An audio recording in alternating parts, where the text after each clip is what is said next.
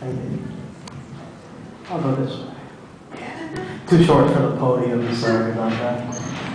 My first poem, actually my only poem that I'm going to share with you is called Born Ready.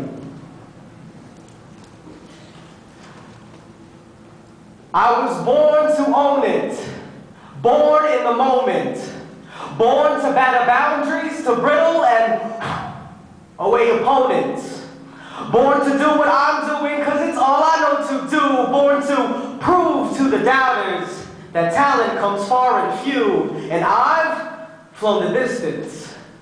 So the instant I settle my feathers, know that hurricane winds these wings have weathered. I stitch them with sticks and swallowed your stones. I was born for this shit. It was grit in my bones. I was born to eat blunders with a side of a mistake.